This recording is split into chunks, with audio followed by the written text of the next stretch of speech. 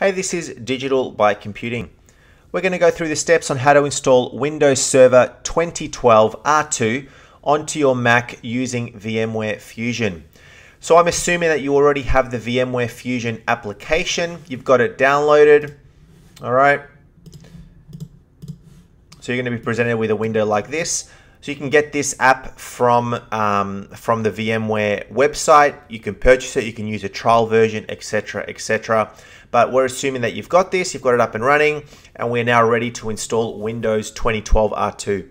So the good thing about VMware Fusion is you can actually install that this Windows Server and actually have it running side by side with your Mac operating system. So unlike something like Boot Camp, where you have to restart the computer to boot into Windows, this will let you run them in a separate window, independently of one another, but on the same machine at the same time, which is a really, really cool feature. So we're going to be using a Windows 2012 R2 ISO, which I've acquired through a license that I have with Microsoft, but yours maybe have gotten, you may have received it from a different location. You may also have the CD, DVD, etc. The process from doing it from disk or image is virtually, pretty much the same. It's not too difficult, not too different between them, but we're going to be doing it with the ISO itself. So go ahead and select that, install disk from image, continue. And now it's going to ask us to, I can just drag that in, but you can just go and say use disk or disk image. You select where your location of your ISO or where your DVD/CD of your Windows Server 2012 R2 is. Once it's in the list here, select it and click on continue, and actually put in your information, put in the password of the administrator, and put in your Windows product key straight off the front if you want to, or you can do this later on. Okay, you don't have to do it right now, but you'll see is because I've installed this ISO, selected this ISO, it's automatically populated this this field here. So look, for now, we're just going to leave it blank. We're not going to do it, but feel free to go and do this if you find that easier rather than doing it later on. It's automatically selected capacity of 60 gig. Memory is 2 gig. It's going to be giving me a CD, USB drive, etc. So the good thing about VMware Fusion is if I go into the virtual machine, I can't do it from there. It's okay. From customize settings, from in here. First thing it's going to do is going to ask me to save that VM. So this is essentially just a virtual machine. So it's just essentially a file that contains all your information, all your Windows operating system, etc., all your files in one single image, all right, which is a VMware VM .vmware VM image file. Okay, so you can go ahead and you can download this, you can copy it, you can back it up, etc. Very easy to manage it. So you don't have to back up the entire computer, to move it to another computer. You can just copy this file and then add it to another VMware Fusion somewhere else, for example. So we're just going to save it. So we're going to say it's Windows Server 2012 R2. That's what we're going to call it.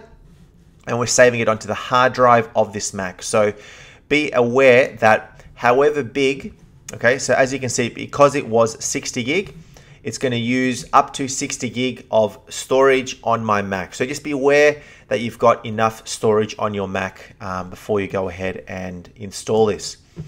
You'll be presented with this sort of similar option. You can also access from virtual machine settings, the same area.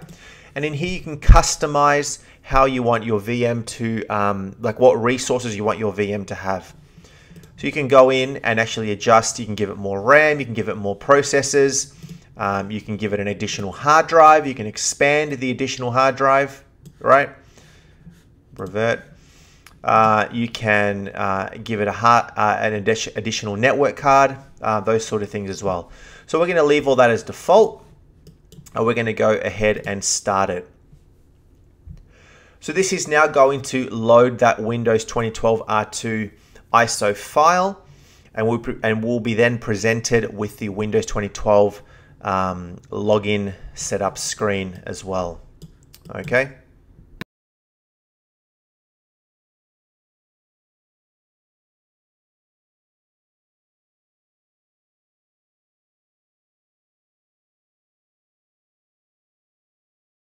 So let's select your language and your time currency.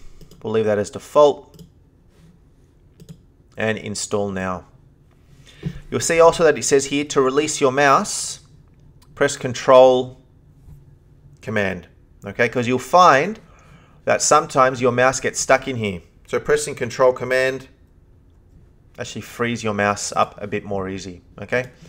So go ahead and install, put in your serial key in there. Select the option that you want to install. We're going to say Server with GUI for the 2012 R2 Data Center Edition. Yours may be slightly different, so just select the one that you want. Agree to those terms and conditions if you agree to them. Continue. Here we're going to select Custom. So we're going to install Windows only. And you've got your hard drive here. So this is the 60 gig that is potentially going to be used on your Mac computer. As I said, you can expand this if you do want to before you go ahead and install this, but you can actually expand it later and add an additional disk later if you want as well. So that is now going to start the install. Shouldn't take too long, and we'll check back once it's done.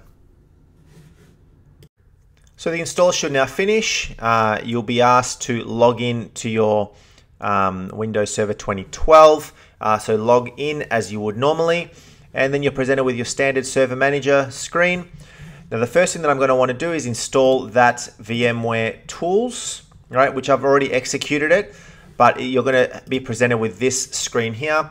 And this is going to allow you to have seamless activity between your Windows and your Mac operating systems. It's going to install a whole bunch of drivers, mouse drivers, display drivers, all those sort of things, so that it runs better within your Mac environment. So go ahead and say next and finish. I'm not going to do it here just because it does take a couple of minutes. So that is it. So that is the full installation of Windows Server 2012 R2 on your Mac using VMware Fusion. So I hope you found this helpful. If you did, give me a thumbs up. Subscribe to Digital Byte Computing for a whole bunch of more videos.